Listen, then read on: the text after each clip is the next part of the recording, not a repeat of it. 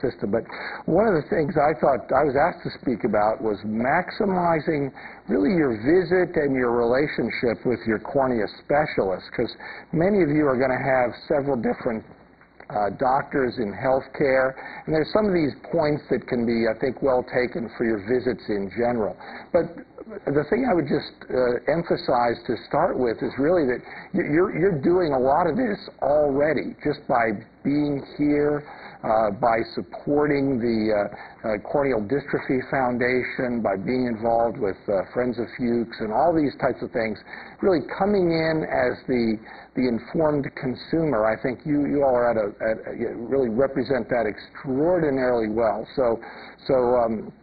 And I think that's particularly important as various agencies begin to take the patient out of the role as the consumer. I mean, one of the reasons why people like LASIK, and there's a lot of people that are concerned that a lot of insurance companies don't cover it.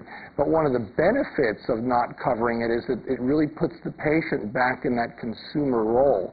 One of the frustrating things with managed care, for example, is that when the doctor interacts with you, they're frustrated by the fact that there's a doctor-patient relationship that's no longer putting that patient in that consumer role. In many cases, the patient was replaced by a contract with another agency. So you need to be informed, and a good visit and a good relationship does not occur by accident. It's like every relationship. It's got to be a strategic and mutually beneficial relationship. So I've listed a lot of the things in your handout that you can go over at your leisure, but I think that it's important to plan the visit.